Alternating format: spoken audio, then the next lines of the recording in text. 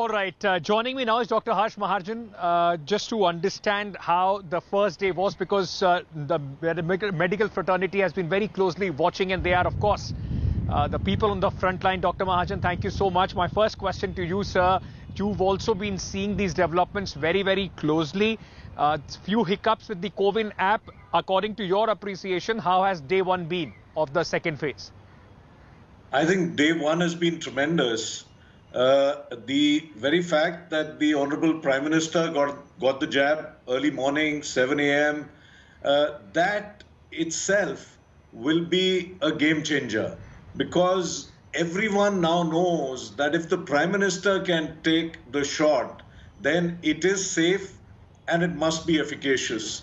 And this image of the Prime Minister and other leaders getting the jab, I think, needs to be highlighted, as it has been in the media. This will help a lot in overcoming vaccine hesitancy that was there. And if you saw today in most of the hospitals and most of the vaccination centers, there were crowds which started coming right from the morning itself. And also on the COVID app, in the morning, probably there was so much traffic that there were glitches in the first 45 minutes to an hour, which were later sorted out. And even we as doctors, we keep getting calls from friends, from relatives, from patients. And I think we will really be able to exponentially increase the numbers. And we also need to realize as a nation that we are at a very, very important juncture. We are very, very lucky that we as a nation have numbers which have gone down to rock bottom. Of course, we have to be cautious. The numbers seem to be rising a little bit.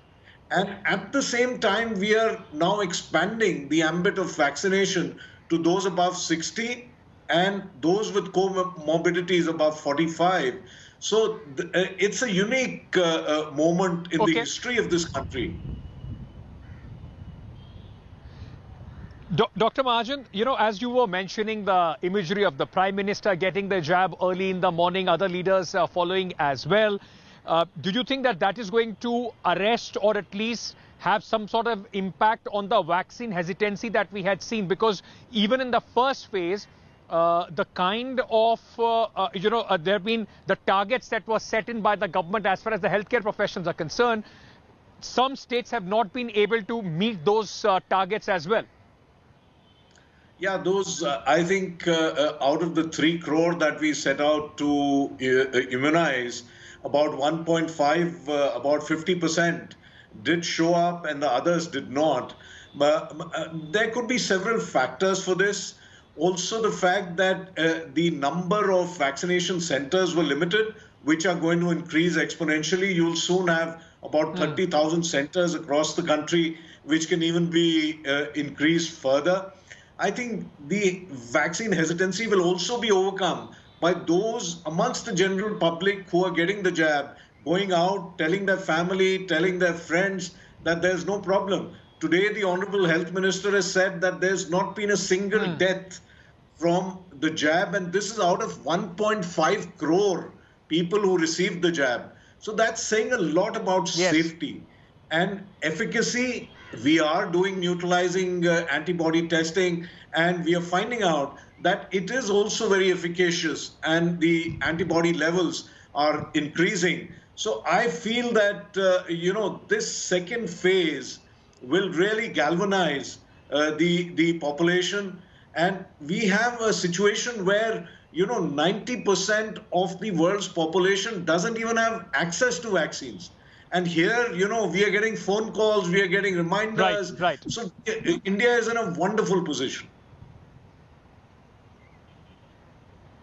Dr. Mahajan, just talking about the 2 vaccines which are available, Covishield and Covaxin. Initially, there were some questions as far as Covaxin is concerned. Prime Minister took that vaccine. That possibly would put some questions to rest. But do you believe, sir, that it is also time for our administration, for the government to increase the options, get more vaccines in like the Sputnik and others, so that the process can be hastened up further? A lot of people from the private sector has been saying that they need to be involved so that we can, reach the herd immunity levels faster. See, the private sector has been in consultation, in dialogue with the government since early December. In fact, strategy paper was sent by FICCI and ENY to the government in December. And based on that, this rollout is happening and the other consultations that have happened. The private sector is now completely engaged in the vaccination effort. Regarding your question that there should be more vaccines, definitely there should be and there will be. Already, about 8 vaccines have been approved globally. And even in our country, Sputnik 5 has been approved for emergency use. But what we need to realize, and many more are coming, as you know, but what we need to realize that we don't have any shortage of the vaccine at the present point of time. Of course, the manufacturing capacity has to be, looked at when you're rolling out the entire vaccination process. But we have vaccines in stock and we can exponentially increase. And you're right, people should have a choice.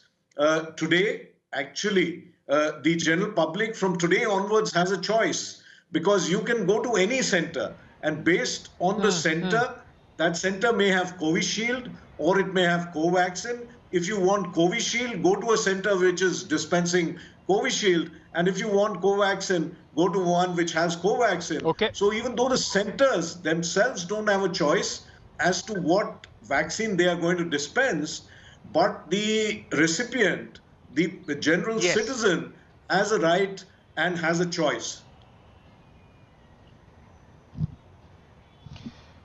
Thank you so much, sir, for joining us because it is an important day, as you said, and hopefully with the VIPs, the Prime Minister leading the way, this is going to end the vaccine hesitancy and very quickly more and more people can get vaccinated, more choices are available for people to get vaccinated, and we can go back to business as usual as life we knew before COVID-19 hit all of us. Thank you so much, Dr. Mahajan, for sparing the time. With that, we're slipping into a very short break, ladies and gentlemen. Hi everyone, Preeti Chaudhary here. Hope you like this video. For latest news and analysis, like and subscribe to the India Today YouTube channel. And don't forget to press the bell icon to stay updated. Thank you for watching.